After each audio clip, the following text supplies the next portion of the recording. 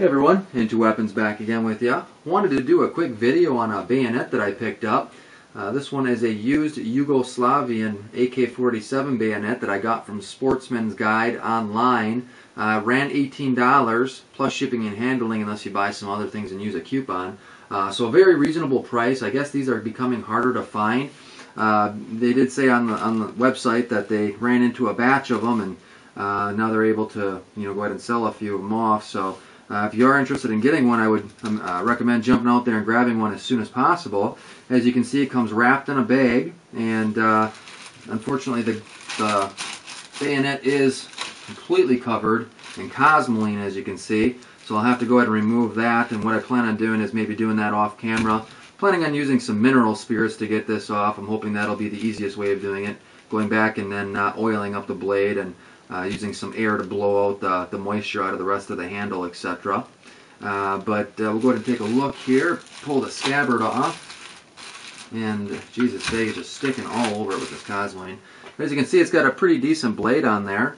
It's a pretty decent size, actually. I'll pull up my tape measure and give you an idea of how long it is. It is actually right under 6 inches, the blade itself. It's got a serrated edge here, which is real nice. A lot of people don't use these just for AK-47 bayonets. I've been told that a lot of people have been using these as survival knives. They're very well built, quality pieces.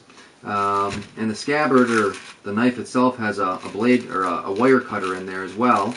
So they're pretty useful little knives.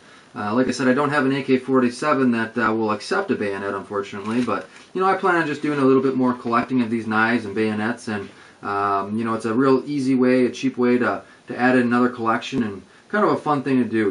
These blades are getting harder to find, so 10, 15, 20 years down the line, heck, it might be worth a little bit more extra money. So what I'm going to do, like I said, is go ahead and get the cosmoline off this, guys, and then we'll give you a little bit of a closer look at it once she's nice and cleaned up.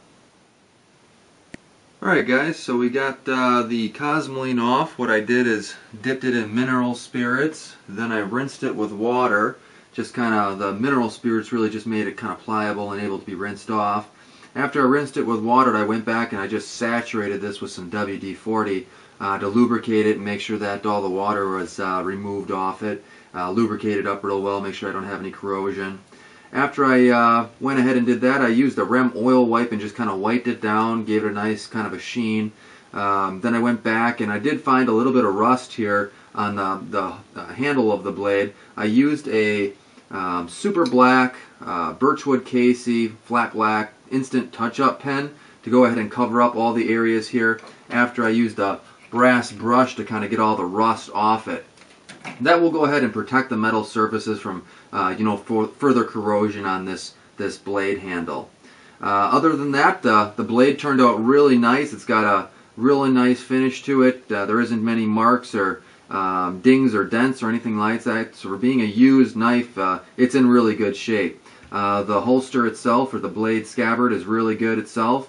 There isn't any kind of dings or chips or scratches in this as well. The numbers do match here. It says 45045 on the scabbard, and then it does have on here 45045 as well on the knife. So they are matching numbers. I don't know if they are all matching numbers when you buy them, but fortunately this one is. But overall, really nice knife, guys. I'm really pleased with it. It came out well. It'll add nice to my collection here. This will be kind of the first one in the collection, minus a real cheap, huge knife that I have. I bought years ago at some sort of rummage sale. So this is kind of the start of the beginning of the knife collection. So that's pretty much it. Hope you guys enjoyed. If you have any questions, feel free to let me know. Otherwise, I appreciate you watching. Until next time, take it easy.